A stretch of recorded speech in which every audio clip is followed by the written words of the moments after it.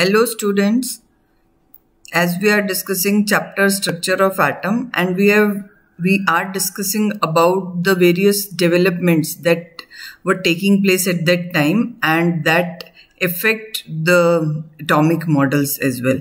And as we have discussed about the wave theory of electromagnetic radiation, that means radiations or light, you can say, they always travel in the form of a wave according to Maxwell, and that wave theory successfully explained various phenomena related to light, but it was failed to explain certain phenomena that we'll discuss today. And after that, Max Planck gave a theory in which he suggested that electromagnetic radiations are particulate in nature. So let us discuss about this.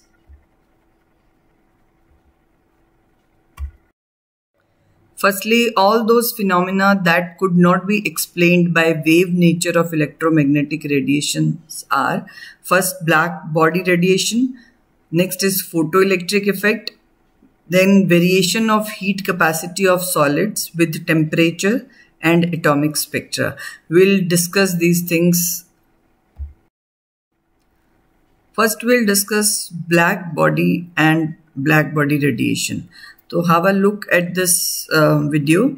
When a solid, suppose you can say iron rod or iron metal, is heated at high temperature, so start glowing and it emits red light, then slowly it gets converted or it starts emitting yellow light, and finally it turns to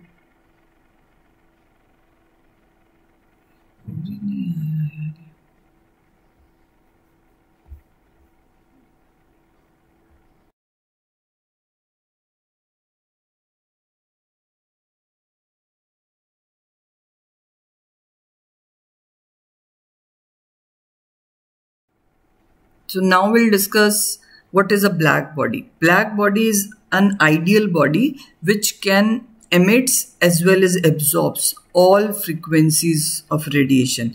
That means it doesn't reflect any frequency, and that is why it appears black. And radiations emitted by a black body are called black body radiation. And the frequency and wavelength of radiation by a black body depends on temperature. Actually, we can see the curve here where intensity of the radiation is shown with respect to the wavelength. And when the wavelength decreases, the intensity increases and it reaches to a particular value which is maximum, you can see in the peak, and after that it decreases with further decrease in wavelength. So this type of behavior could not be explained on the basis of wave theory, because wave theory suggests that intensity of light is actually dependent on amplitude of the wave only. It doesn't depend on the wavelength or frequency, but this behavior was exactly opposite to the wave theory of Maxwell. One more effect that was not explained properly with the help of wave theory is photoelectric effect.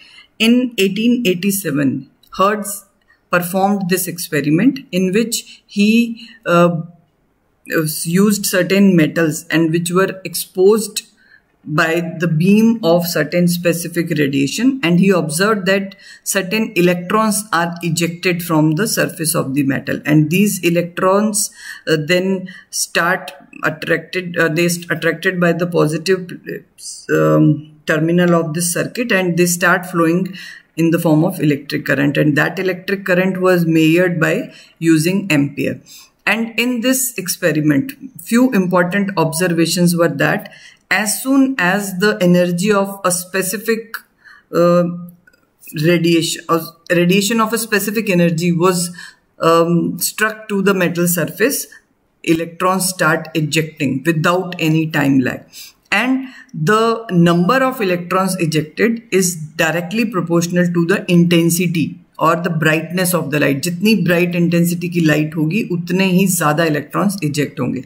And next important observation was that kinetic energy of these emitted electrons depend only on the frequency of the light use. Means कितनी energy electrons की होगी, वो कितना fast move करेंगे, that doesn't depend on the brightness. That this was here could not be explained by wave theory, because according to wave theory, energy is dependent on the, or intensity is dependent on the amplitude. But with increase in amplitude also, the kinetic energy of the electrons remain constant. Means अगर आप एक certain frequency वाली light की intensity कितनी भी बढ़ा दोगे experiment में, electrons की number तो increase होगा, but उनकी kinetic energy में कोई increase नहीं आता. तो that was not possible to explain using wave theory. So let us see how Planck's theory can explain this effect. So first of all, we'll discuss Planck's quantum theory. In 1901, Max Planck presented a revolutionary idea of radiation called quantum theory of radiation. And he suggested that energy is not emitted or absorbed continuously. जैसा Maxwell ने कहा था कि किसी भी source में से जब लाइट या कोई भी रेडिएशन वो एमिट करता है तो वो एक कॉन्टिन्यूस वेव पैटर्न में एमिट होती है. But Planck suggested that energy is radiated in the form of small packets called quantum. The smallest packet of energy is called quantum. और ये continuous wave के फॉर्म में नहीं होते, rather ये discontinuous होते हैं. छोटे छोटे पैकेट्स की फॉर्म में discontinuously कोई भी सोर्स एनर्जी एमिट करता है या एब्जॉर्ब करता है. And in case of light, just these smallest packet of energies are called photons. Means the smallest packet of light is called photon, whereas the smallest packet of energy of any other radiation, we can simply call it quantum. And each quantum is associated with a definite energy. हर एक quantum की एक fixed energy है, and that energy is directly proportional to the frequency of radiation. कि कितने quanta frequency कितनी है उस radiation की, उसके directly proportional होगी amount of energy radiated. तो for one photon we can find its energy in the form of E is directly proportional to nu, or if we remove proportionality sign, we get a constant which is called as Planck's constant. Planck's constant is a universal constant and its value is 6.626 10 raised to the power minus 34 joule second. And the total amount of energy जो एक source absorb करेगा या emit करेगा, वो depend करेगी कि कितने quanta उसने emit किए हैं या absorb किए हैं. तो total amount of radiation is equal to, or total amount of energy is equal to n times of the energy of quanta. एक quantum की energy कितनी है, उसके n times, मतलब suppose a body is emitting n number of quantum, तो total energy emitted by the source would be equal to nh nu. Or in terms of lambda, as we know that nu is equal to c over lambda, so you can also calculate in total amount of radiation energy is equal to nhc over lambda. Next, now we understand photoelectric effect according to the Planck's theory. Actually, Einstein applied this quantum theory to explain photoelectric effect further, and he explained that when energy of, or when a photon of certain specific energy is made to strike over the surface of a metal, then only electrons will be ejected. And this certain amount of energy which is required to eject electron is called threshold energy. And this threshold energy is represented by the symbol E naught. And if the striking photon has energy greater than this threshold energy, then the electron will acquire a specific kinetic energy. So we can relate all these three things as energy of striking photon is equal to minimum energy required to eject electron, that is the threshold energy, plus kinetic energy of the electron. And symbolically we can write it E is equal to E naught plus Ke. And as we know, according to Planck's quantum theory, energy is directly related to frequency, directly proportional to frequency. So E is equal to h nu, and here this threshold energy will be equal to h nu naught. That is, threshold frequency is the main requirement here for this experiment. कि एक specific frequency वाला photon ही उसको eject करवा सकता है electrons को, and the Ke can be represented by half mv square. So we can calculate kinetic energy of photoelectrons by subtracting threshold energy from the total amount of energy carried by the radiation which we are striking over the metal surface.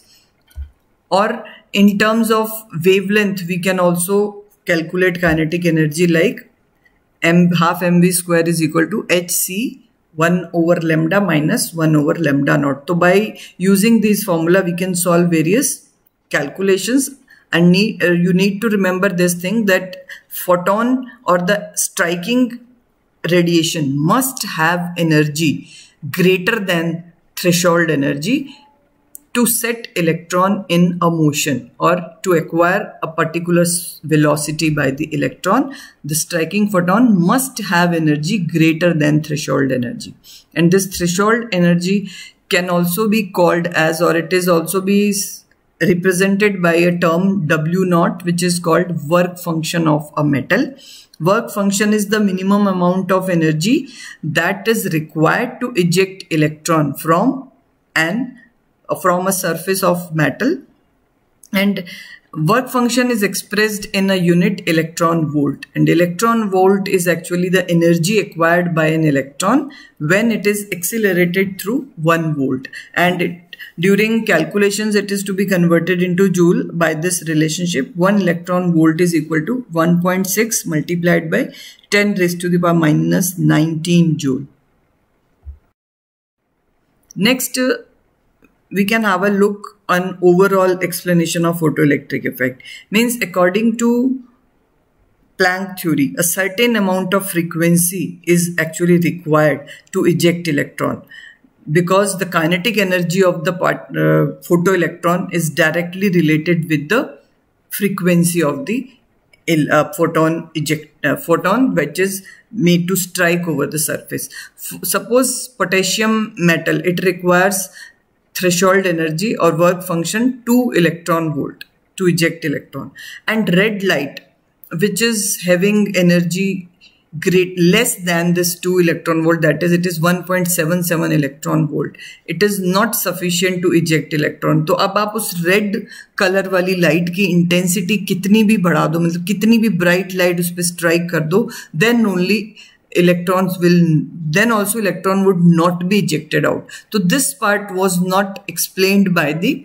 Maxwell's wave theory, because वहाँ पर जो intensity है वो depend करती है amplitude पे. यहाँ intensity जो हम बात करें एनर्जी किसी भी वेव की और फोटोन की, that is directly dependent on the frequency. तो if we increase frequency here in terms of red light की जगह अगर हम green light strike करते हैं, तो green light has 2.25 electron volt energy, तो that energy is greater than this 2.0 electron volt.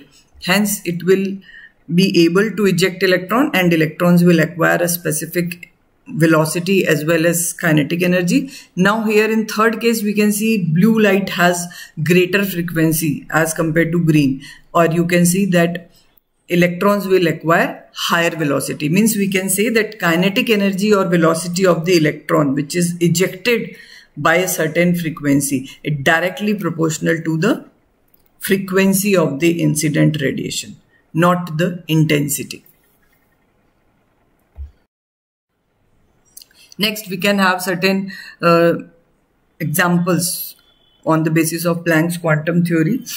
A 100-watt bulb emits electromagnetic light of wavelength of 400 nanometer. Calculate the number of photons emitted by the bulb per second. A bulb एक second में कितने photons emit कर रहा है अगर वो इतनी wavelength emit करता है. तो energy emitted by the bulb is equal to 100 watt. 100 watt bulb है, obviously वो 100 joule per second energy emit करेगा. Energy of one photon is equal to h nu, and total amount of energy as we have discussed in Planck's quantum theory is nh nu, where n is the number of protons. So E is equal to nhc over lambda. If we are given with wavelength, so we can acquire this relationship. So now put the values of lambda, h, c and e. We can find number of photons n here as 2.01 10 raised to the power 20. So these much photons are emitted by the bulb if he is emitting 400 nanometer wavelength light, and the total amount of energy emitted by the bulb is 100 joule per second. Next, one more example on the basis of photoelectric effect. A photon of wavelength 4 multiplied by 10 raised to the power minus 7 meter strikes on a metal surface whose work function is 2.13 electron volt. Find the energy of photon, kinetic energy, and velocity of photoelectron ejected. Here we need to find three things. Firstly energy of striking photon, जो photon strike हो रहा है उसकी energy कितनी है. Wavelength उस striking photon की given है आपको, that is 4 multiplied by 10⁻⁷. As you know this relationship E is equal to hc over lambda. Directly put the values and find the energy of striking photon. Secondly, for calculating kinetic energy of photoelectron, you require threshold energy plus the energy of striking photon. Threshold energy is given in the question in the form of work function. Work function is 2.13 electron volt. Convert it into joule by multiplying it with this factor and you will get the value of threshold energy. So subtract threshold energy from the energy of striking photon. You will get kinetic energy as 1.532 10⁻⁻19. Now find velocity of photoelectron. As you know that kinetic energy of photoelectron is represented by half mv square.